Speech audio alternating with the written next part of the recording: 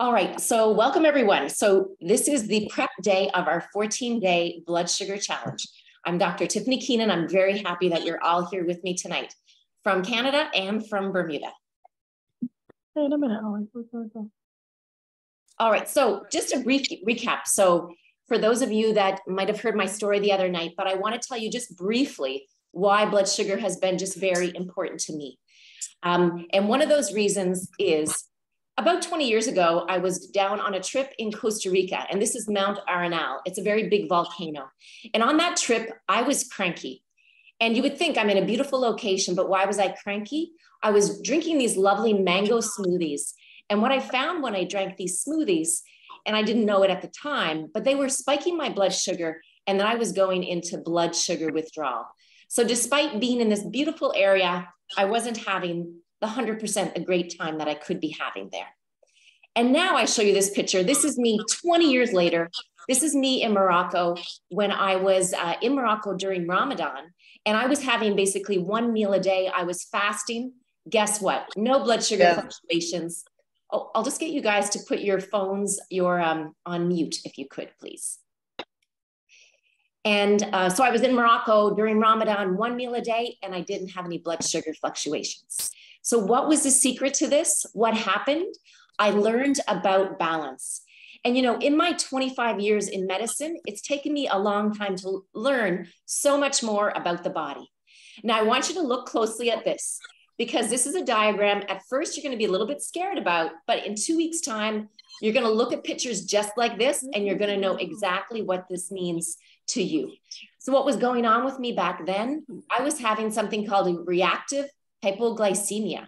So my sugar was going low and I was reacting to it. So here you can see in the diagram, and you'll know this more very soon, a blood sugar spike followed by a low. And when this low was happening, that's why I was getting cranky. And I don't want that to happen to you. So I want to share more of what's going on. So we also recapped last week. There's two things that you need to know about when we're talking about blood sugar. So one is sugar, right? We've got glucose. And this glucose is in the food that we eat. It's floating around in our bloodstream. But we have a key called insulin. And this insulin goes to the door of our cell, and it opens the lock to allow the sugar to come inside your cell. But what happens when we have a lot of sugar? We raise the amount of insulin in our body. And why is this important? This is the key. The key is that insulin is not just about diabetes. It's not just about prediabetes. When insulin is up, we get joint aches and pains. We gain weight. Blood pressure rises. We can see cholesterol levels that rise. We have the mood changes that you saw happen with me. But we also know, which is much more startling, is that we have many more cancers that are associated with high insulin. So we have breast, colon, bowel, and prostate associated with high insulin levels. We have hormone imbalances. For any women that are going through menopause, if your insulin levels are high, you're going to have a lot more symptoms. And for the men out there as well, we're going to have things like low libido. So this is why we're here, to understand about blood sugar, to now know about blood insulin, and then see what's going on within our body. So do I have you all so far? Glucose, insulin. So if any of you have downloaded the journal that I provided in the Facebook page, you'll see that one of the first things, thanks, Micheline, one of the first things that we talk about in the journal is the prep, okay? So I'm gonna tell you my why. So why I'm here, why am I here for you, and what is my intention for the challenge? Because this is 14 days, like this is 14 evenings that I'm gonna be here with you. And part of my why is that I've seen again and again that patients, people that I've come across are not just educated. So I really want to help you with education. And my intention for this challenge is that by the end of it, you will not only be educated, that you will be empowered. So what do I mean? What are we going to do in this challenge? You are going to be educated. Week one, we're going to talk about body awareness. So this is my education that I want to have for you. So in body awareness, no, we're not going to be rolling around, but you know, you see those beautiful little babies that are on the floor and they just seem to know what it is. So what I'm going to be getting to you to do, you're going to put a device on your arm. And with this device, you're going to be able to see inside what's going on in your body. That's going to be week 1. And number 2, and this is my other goal for you, is empowerment.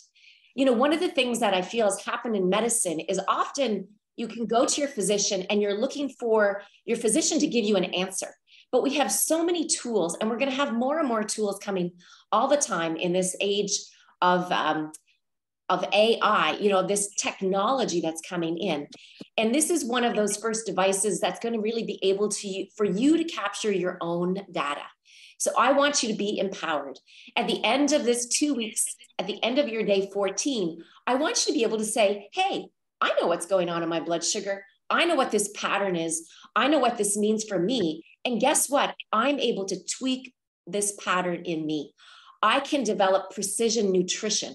I'm going to hack my food. I'm going to learn what's right going on in my body. So are you excited? A little bit? Yes? Okay. So my challenge for you right now is, and maybe I should have kept that slide up just a little bit. I'm going to share it just one more time because it's an important slide for you to look at. Okay. So I've been doing a lot of talking, and but before you begin anything, we know that the more clear that you are with your intention, the more successful that you're going to be with your goals. So I hope you've brought pen and paper. You don't need much. You don't need the journal. You can have a scrapbook, whatever it is, right on the back of a bill envelope. But I want you to think about right now, why am I here? Why did I decide to sign up for Dr. Keenan's 14-day challenge to take this time out? And then I want you to think, what is my intention? So first about why you're here. So maybe you're here because you were just diagnosed with prediabetes and you want to learn a little bit more about it. So what is your intention? So your intention would be that you want to know your blood sugar so that you can help her with the dog, please. I'll call her. Okay. So those are the things that I want you to think about right now. Why are you here and what is your intention for the next 14 days? So I'm going to stop sharing this screen. Now, I have a challenge. Oh, I have a challenge for you, those that are here. I'll get you to mute. Let me see if we can mute some folks here. There we go. Okay. So what we're going to do is something called a breakout room. Now, some of you may or may not have done this before, okay? And the reason I'm doing this is that number one, when we set an intention and we talk about our why, that's really important. But number two, when we look at neuroscience, and I study this, right? I study the brain. I try to biohack myself, right? I want to know what's going on.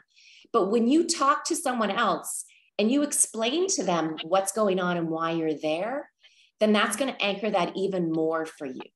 Okay, we've talked a little bit about the why and our intention for the challenge. We did our breakout session. Okay, so this is the device that we have. Okay, we've got the Freestyle Libre monitor, and we're going to go over the tips of how we're going to apply it. Okay, now the one thing I want you to look at just from this picture that I have. Okay, and this is one tip as you're getting ready. This person actually has a sensor on the side of their arm. One of the things we're going to do in just a minute is I want your sensor toward the back side of your arm, okay? And I'm going to go over a few tips before we put the sensors on, okay? And, oh, bless you. So let me come back out of this chair. Okay, so now what I'm going to do is I want people to get out your sensors for those of you that maybe haven't put it on yet. So you should have a few different things. So if you're in Canada, you're going to have just a sensor. Okay. So I want you to open up the box. Inside your box, you're going to have this thing with a cover. Okay. This is the actual sensor. You're going to have something with a blue bottom. Okay. And then you're going to have an alcohol swab.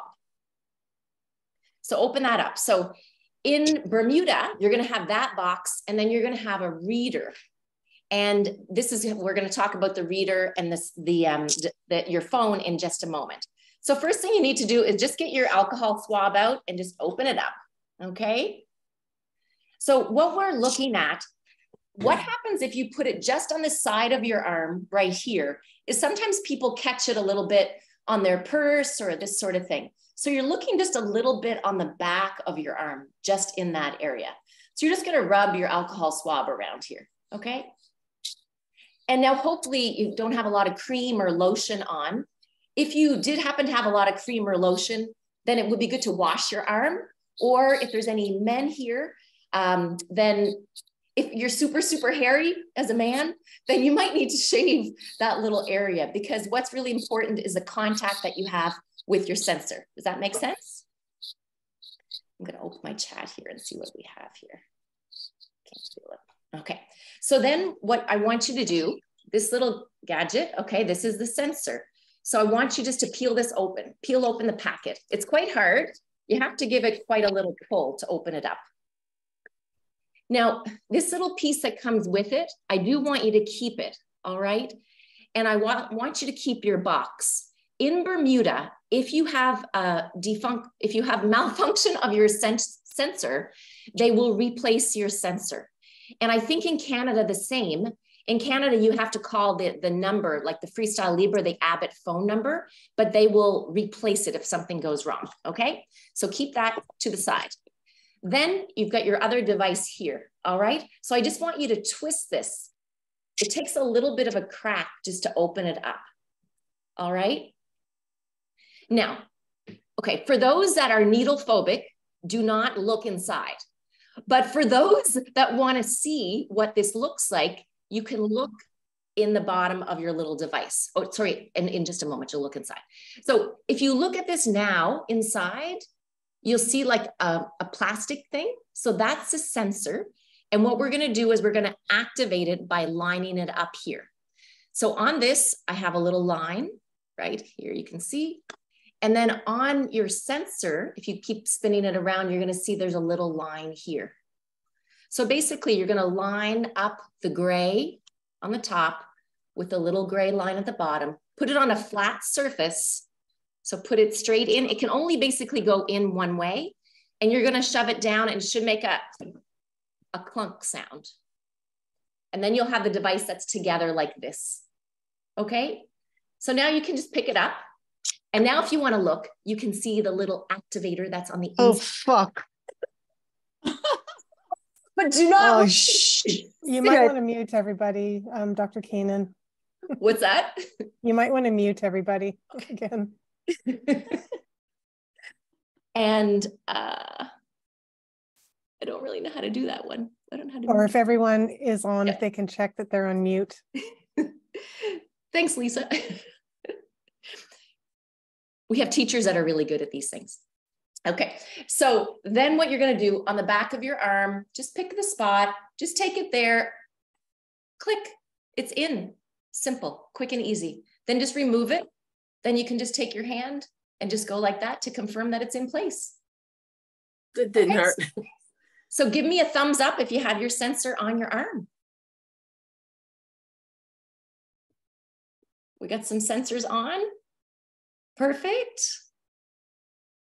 Seeing some thumbs up. This is great. Got it on. There we go. See, there's no blood, there's no gut, there's nothing, guts, nothing like that to it. It's a little tiny device. And what is underneath it is a little bit of, basically, it looks like a fishing line, okay? For the Maritimers that are here, or the Bermudians, it's a tiny little monofilament. That's all that's underneath your skin. It's really, really small. And that's gonna be reading over the next 2 weeks, what's called the interstitial fluid. Okay, so now what I want you to do, so if you are in Canada, you need your cell phone. And I had posted earlier that there is an app that you need to download. So the app is called Freestyle Libre 1 or 2, and that depends on the box that you have. I believe most Canadians should have a box that says Freestyle Libre 2 down here, okay? And then what you would do is just go to your app store and download the app for the Freestyle Libre 2. Bermudians. Oh, yeah, go ahead, Kelly. Mm-hmm. I can't seem to get mine to work. What am I doing wrong? Okay. So I have the 2 parts. Yeah. And then I rotate it inside. No, you don't rotate it. Just look Okay. for the little, feel the little gray part on the top. The gray part, yep. Yeah, put your finger there. And then on the Yep. bottom, there should be a little line. And so Yep. it should line right up. So when you go in, you shouldn't have to rotate. It should, if you line up this part and that line, then it should click as it goes in. Okay, and then put the whole thing to my arm? No, and then lift it up. Did you hear kind of a clunk sound? You have to, Kelly, you just have to like punch it with your hand a little bit, push it down until it clicks. It's not really clicking. Sound. When you lift it up now, do you see underneath, can you see a little needle coming out? Yeah, that looks okay. like, I think that's a little needle. So I don't need this white thing for anymore? That's right. So look inside your little blue section. Do you see a little needle? I see it. Okay, you got, okay. Now next step is just put that on your arm and then push down. Ah. Just hold it there and push. Woo! Got it. There, and then just smooth it out to make sure it's on. Good. Perfect. Perfect. So we got some sensors on. Now, there was a comment about Tegaderm over the sensor. So there are patches that you can buy. So some people would call it like an op site, if you know what that is at the hospital, or Tegaderm, or the wrap that physiotherapists use on you. It's kind of like that kinese tape. If you find you sweat a lot, you may need that. But honestly, even in Bermuda this time of year, most people are fine without having to put any kind of additional tape over the top of it, okay? But if you find you do sweat a lot, then you can actually buy these little strips that will go over, over the sensor. Oh, we've got one here. There we go. So Tammy's got a piece of Tegaderm. And Tegaderm you can buy at any pharmacy. It's like if you've ever had an intravenous in your hand, it's that clear little piece of like saran wrap that goes over the top of it. Okay, so we've got them on our arms. Okay, so Bermudians, what you need to do is take your little reader, hit the on button, okay? And then it's gonna ask you to start a new sensor. So you'll see that on your screen. Now my screen's not gonna be the same as yours, but on your little screen, it should say start a new sensor. Then you literally will go to the back of your arm and you should be able to start the new sensor. And for those that might have had a sensor on, sorry, I'm just going to.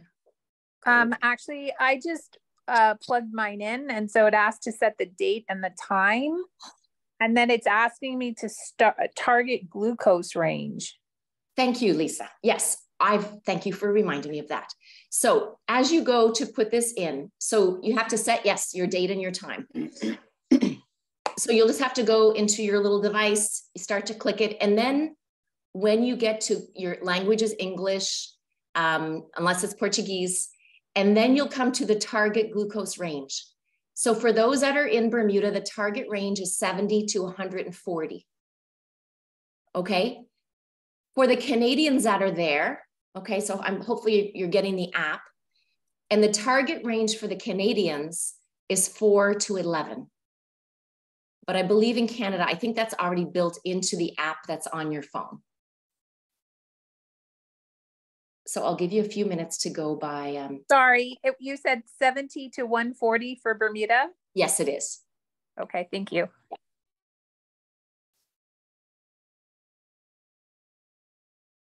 Yeah, it takes a moment to kind of get that, the calibration and everything set up within your sensor. And then once you're able to get your time and everything put into it, it will actually tell you that the new sensor doesn't start for 60 minutes because basically it takes time to begin sensing underneath your skin. So then you can just hit the OK button. Okay, so how do we have our Bermudians? So are you able to get your time put in, your range from 70 to 140? And then what about Canadians? Perfect in Bermuda? Okay. Now, what about Canadians? How are you making out with your app? The app's pretty cool, isn't it? I know. We don't have it in Bermuda.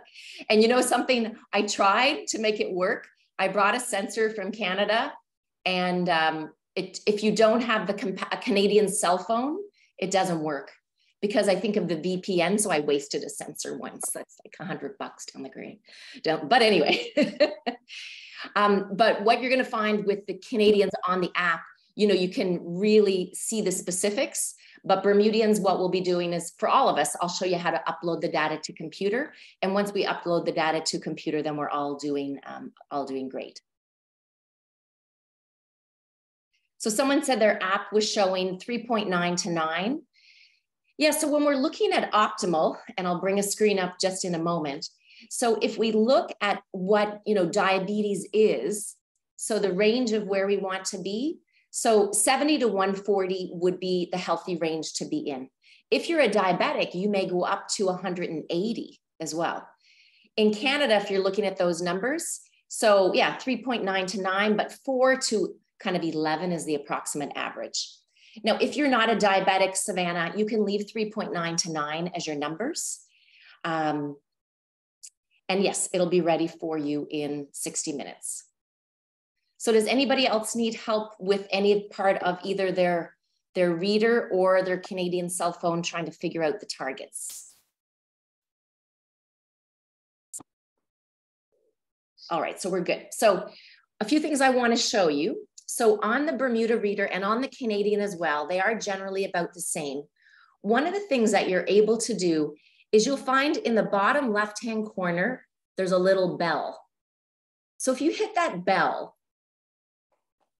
what the bell is a reminder. So what you're going to do throughout the day, you need to scan every time you eat, and preferably an hour after your meals. Now, so you want to scan at least 4 to 6 times a day. Now, most of you, because you're here, I know that you're going to be scanning a lot more than that. But as long as you scan 4 to 6 times, then all that information is going to be stored within the sensor, and the computer is going to remember this for you. But if you think, I don't know if I'm going to remember, this is a new device for me, then under the bell, you're going to see it says check glucose, and you can repeat it daily, and then you can choose the time. And you can do it once, or you can actually do it on a timer. So that's the bell icon. Now, it might be a little bit different in Canada. I think it's still down in that bottom left-hand corner, because maybe you do want a reminder. Maybe first thing in the morning, you may want to set it for your typical breakfast time so that you can start to get into the habit of taking something. Because I think many of us here are probably, you know, not many, some are probably beyond the age where we need to remember our birth control pills anymore.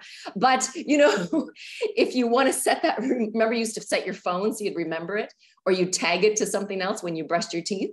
But just whatever it's going to take for you if you want to set that reminder. And then the other thing that you're able to do with your device, okay, in the top right-hand corner, you're going to see a cog wheel. So, you know, we know the typical cog wheel that you see that gives information. So if you touch on that, so then what you're able to do in the cog wheel, you're going to see things like sounds, your target range, control test, solution test, time and date, language, system status, reader basics, and dosage increment. But really, the one thing that you might want to adjust here is your sounds. So if you go into your setting for sounds, then you can basically just adjust the setting on the device. So for volume, you can turn that to high or low, and you can actually even turn on the vibration if you want. And also, just like with your cell phone, there's a touch tone. So if you want to hear the touch when you touch your computer, your gadget, you can turn that on or off. And again, you'll be able to play around with these things a little bit more, but I wanted to show you at least the basics of how you access it on your reader. And always to come back, you can hit the blue button, or if you have on your cell phone, you can always come back by hitting the very bottom button at the bottom of the screen. So then the other thing that I'll show you, you won't have data on your phone, but I'll show you what's called review history, because this is what you're going to have the most fun with.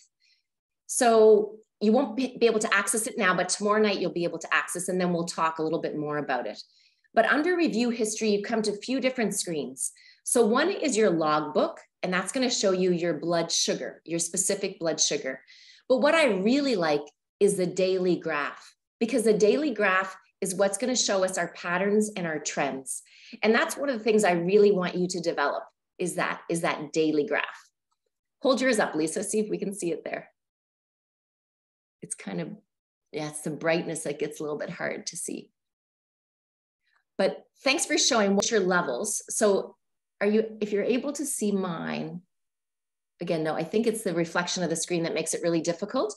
But one of the things that I'd like for you to do, okay, when you go in to check your blood glucose, all you need to do is hit the button. So you hit the blue button at the bottom, or on your phone, you're going to hit the blue button, and you're just going to pass it by your arm, and it's going to show you the number, okay? There's a really good function, and what I'll do is I'll post it in the screen so you know what I'm talking about. But basically, it's a food stamp. And what a food stamp does, when you check your blood sugar, it allows us to know that you ate something. So that when we go to upload your data, you're going to be able to see this little apple that comes up on the screen, and that's going to tell us that that's a time that you ate your food. Because when we download the data, that's going to be super, super important. But what I'm going to do with those, I'm going to take a few screenshots, and I'm just going to post them in the group, because I realize now it's not so easy to show this directly on the camera. Okay. So we talked about that. Now, the blood sugar itself. So the other thing I want you to know, okay, so especially for those who are not diabetic or on any medication, you may have a low sugar. Don't worry about a low sugar, okay? Unless you're on insulin or a lot of medicines, you're not most likely going to be having a reaction to a low sugar. So my sugar has gone down in Bermuda units. I've gone down to 56. In Canadian units, my sugar's gone to 2.9, and I've not had a reaction, okay? Now that part of those reasons is that my body's very flexible. I have what's called metabolic flexibility, so my body doesn't respond to that. But if you do find that your sugar is low and you feel like, oh, I'm cranky or something, just eat a little bit, but don't panic. Do not panic, okay? Now, for those of you that are diabetic or pre-diabetic, the other thing that if you have the reader is also a blood sugar monitor. So at the very bottom, there's a little entrance point. So that's for a glucose test strip. So for some of you, you might have already had glucose test strips that you used before. So literally if you wanted to compare what is my blood glucose versus my reader from the monitor, you could buy glucose test strips and you can put them right in the bottom. So if you did that, what would you expect to see? One of the things that we know is the glucose can be off by 15%, because what we're measuring with the sensor, the Freestyle Libre, is we're measuring interstitial fluid. So this didn't go directly into your bloodstream. It's going into the cells on the back of your arm, basically. So that's interstitial fluid, and it can be 15% off. You know, so depending on Canadian or Bermudian units, you could be off by a unit. Like 1 point in Canada, in Bermuda, you could be off maybe by 15 units compared to a blood glucose level. So does that make sense? So it's a point to know. Because the other thing that you're going to start seeing when you put your sensor on is you're going to start to see some up and down arrows. And you're going to become very familiar with this. So as you're scanning, you're going to see sometimes that your sugar's on the rise, or other times that your sugar is falling. And again, if you're not a diabetic, you generally don't have to worry about those numbers, but you're here because you want to see the trends, and the trends are what's super, super important. And that's where I want your focus to be. All right, so we talked about the trends, we talked about lows, and we talked about the actual blood glucose itself. So do you have any questions?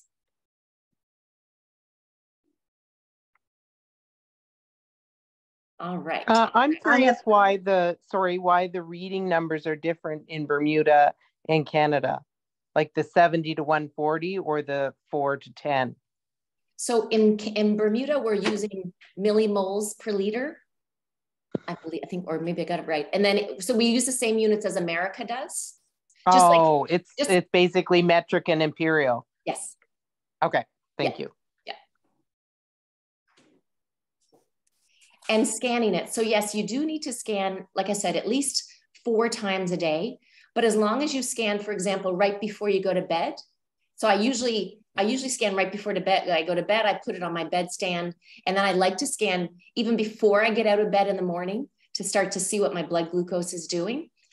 Because again, for those of you who might have invested $100 to do this, right? This is a great challenge. So the more you scan, the better. And don't worry, I've seen people scan like 20 times a day. It's not gonna, your device is not gonna run out or anything like that. You can scan as much as you want. But what we will see when we upload your data, and for those of you that wanna share your data, what we're gonna be able to see is all the data points of what your sugar's been. Okay, so optimal numbers. So what are the optimal numbers? So let me share this with you. I'm gonna share my screen here. So optimal numbers. So if you are so for Bermudians, so the optimal fasting plasma glucose, so your fasting blood glucose, it should be, so normal is, would be less than 100. So pre-diabetes, this is for fasting, is 100 to 125, or for diabetic, 126. So what you may discover is you may wake up tomorrow, okay? And if you're in Bermuda, you may wake up and your sugar's 110. You may be a pre-diabetic that didn't know it, right? You may wake up and your sugar's 130. You may be a diabetic that didn't know it. Now you might ask, why would that happen? So depending on what your doctor does when they do your blood sugar, when they do your annual lab work, they may or may not have looked at your fasting blood sugar. But the reason that we're going to do this is that, or they might have done it, but maybe your number that day was okay. But we're going to have 14 days at least of a morning fasting blood sugar, okay? So again, if it is up a little bit, don't be concerned, because that is why you're here. And I'm going to give you lots of guidance. Now, if you're in Canada, what this number would be, like I said, fasting, your sugar should be less than 4. Pre-diabetes in Canada, I think is maybe, I think is about 7. But then if you're diabetic, if you're over 11, then you are a diabetic on a fasting blood sugar. Does that answer the question? Okay. Now, I also want to show you, because I know some of you are thinking this, because some of you are biohackers, okay? Now, if you just want to cover the basics, close your eyes, please. Do not look at this slide. But if you're a hacker, and I'll post this in the group, so these are the optimal levels that Levels Health recommends. So Levels Health is a great site to follow along with. They are run by many of the top docs in America that talk about metabolic health. So Dr. Robert Lustig is on their board. He is the pediatrician that wrote and did the movie all about blood sugar in children. So what Levels proposes, now this is based on healthy individuals, because Levels has thousands of people in America that have this device that are wearing them on their arm. So those are the levels that Levels suggest, okay? So don't get worried about these numbers. And also what I'm gonna do is I'm gonna convert these into Canadian units for you. So we'll have optimal levels in Canada and optimal levels in American units. But remember, tomorrow is just day 1, and tomorrow is a day that you're gonna play, okay? So what I want you to do tomorrow, so what is extremely important? So either on a piece of paper or through a food journal, if you happen to download the book, which is available for you on the Facebook page.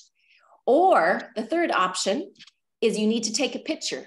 You need to write down or take a photo of everything that you eat and you drink, because you're wearing this device because you want to see the trends and the patterns. Remember, week 1, we're not making any changes. I don't want you to eat healthy, okay? In week 1, I just want you to eat the way you normally eat, because I want you to see what's going on in your normal week. And so at the end of week 1, we're going to upload your data. I'm going to show you how to do that. And then we're going to start to really pinpoint it and look at things where you can start to make the changes. Okay. So you need to have whatever breakfast, lunch, and dinner, whatever snacks you have, whatever drinks you have. Now, the extra add-on, if you could, is important. If you want to write down when you're doing activity. So activity would be exercise, and I'm going to show you how to timestamp your exercise, okay? And then, of course, your rest and your sleep. What's really important to notice is if you have a night that you're sleepless, I want you to keep track of that. Or if you have a night that you stayed up late, because one of the things that I discover all the time by seeing, I probably have over 100 patients that have worn the Freestyle Libre, is that we see that sleep can also correlate with your blood glucose status, okay? And the water status, that's kind of there just as a reminder for you, but really keeping track is super, super important. Okay, so that's what I've prepared for you all tonight. I was hoping to keep this under an hour. And my goal for the next sessions is to try, I know tomorrow night you're going to have lots of questions because it's going to be day one. But I really want to try to keep these under 30 minutes because I really want you to tune in. And if you're not able to tune in, there's always going to be a replay later in the Facebook group. Or for those of you that signed up by email, we'll send the replay out the next day by email. Okay. So a question, so after a meal, how long should we be doing it? Okay, so roughly an hour after is when you should check your blood sugar to see what your spike is looking. What you're gonna start to notice is that, it doesn't really matter when you scan because you're gonna have the data stored. So whether it's an hour or 2 hours, when we go to really interrogate your data, that's when you're gonna start to see the changes. But roughly, to get into the habit, you're going to scan when you have your food, and then you're going to scan roughly an hour later, okay? And so for those of you, I'll tell you one of my little hacks, you've probably already seen it, is I don't write down what I eat, okay? But I take a picture. So what I do is, because right now I have a Bermuda reader, is I scan my blood sugar, and I put that beside my plate of food, and then I take a picture of it, okay? Now, if you're in Canada, then what you can do is do a screenshot of your blood sugar and then take a picture of your food. But as long as you're tracking it, that's the most important. Okay, so roughly an hour after your meal is when you want to do it. So do you have any other questions? No, and I'll just want to ask, is anyone else doing this with a family member? Anyone with a family member? No. No, or a friend? Yes. No. Okay. So if you're doing it with a family member or friend, I'm also going to share with you, it's called Libre Link. Basically, what it allows you is to share your information with somebody else's. So you know how we do our step challenge, 10,000 steps? Well, you'll be able to see how to do it. So I'm going to walk you through that. That'll be in a separate little video. And if you're with your family, it's really, it's just really great because you'll be able to encourage each other. But what you're also going to start to see is how your body responds differently to the body of the person that you're doing the challenge with. And that's why you're here, because no one's body is the same. So for me, the reason I get excited about this, because, the number one reason people come to me often is for weight loss. And I say, let's put the Libre on you. Let's see what's going on when you're eating certain foods, because then we can make all those wonderful lifestyle changes that are going to be specific to you. And at the end of 2 weeks, you're going to know how to do that for yourself. All right. It's wonderful. Thanks everybody for coming out. I'm going to stay online if anybody wanted to ask a few questions, maybe not within the group. But otherwise, what I'm going to do now is I'm going to stop the recording.